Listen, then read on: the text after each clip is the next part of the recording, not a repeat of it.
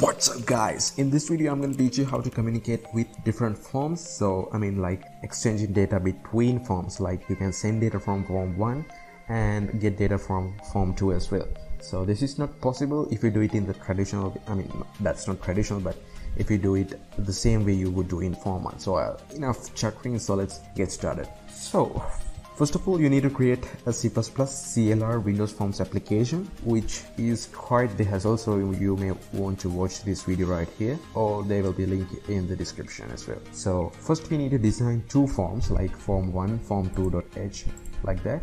So in the form 1 I have created a text box and so a send button and a text box, and in here I have placed this label, so that is going to be show. Alright, so these are the two forms. So first what I'm going to do is I will double click on this guy, and also I will go to the top of the form 1.h. remember, in the form 1.h, which is the main form, so I'm going to include the form 2.h like that. So back to the button click event, and in here what I'm going to do is I will create the object, and we can do like that.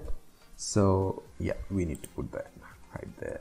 All right, this will not suffice our need, so what we need to do is send data to the form 2. So to do that we can use the constructor.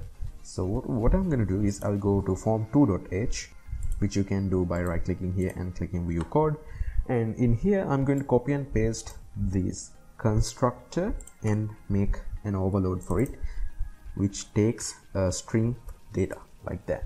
So you can also make changes to the default constructor, but I'm just gonna do it this way because that is much safer, and it is better to have an overload without just making changes to the default constructor. So what I am going to do is I will take a string called data as the parameter, and after the initialize component method call I will do lbl data, which is the label in the form 2 as you saw previously, text equals data. Right, now this will take the data as parameter and it will do this. So next, back to the form 1, we need to pass the data or the string. So to do that I will get data from the text box, which is called txt data, and pass that. So now we have sent a string, so all we have to do is show dialog. All right, so let's try this. So I will type something here, and yeah, it works.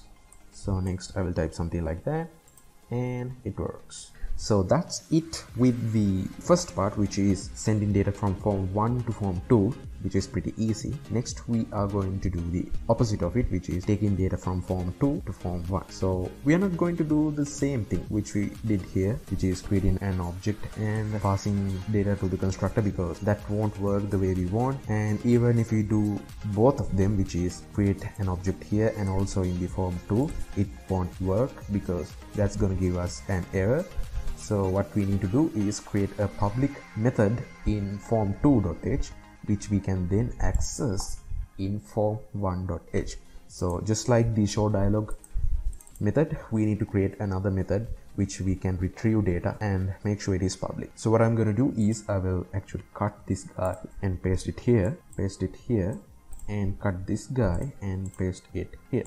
So I will change the text here to send, all right, and here to show. All right, so the logic is pretty simple. So what I am going to do is first I will go to form2.h and just ignore this worthless. In here what we need to do is first we need to create a public method called, you can call it whatever you want, I'm just going to call it get data. All right, and I am going to I'm going to return the data from the text box. Yeah, so in the button 1 click event I will do close, which is going to close the form. So the button 1 will do nothing actually in the context of getting data, it will just close the form. Back to the form 1, we need to do the same thing here. So we need to create an object without passing any parameters, And after showing the dialog, what I can do is I will type lbl data text equals form to get data, like that. So now if we run the program, this should work. So show, and I will type something, yeah, and send, yeah, stuff works. So I will type Malindu, which is my name if you guys didn't know, and also I can type subscribe to my channel, lol. So that's it for this video. Hope you guys enjoyed it, and also get subscribed, and let's meet you in the next one. Goodbye, bye for now, yeah, whatever.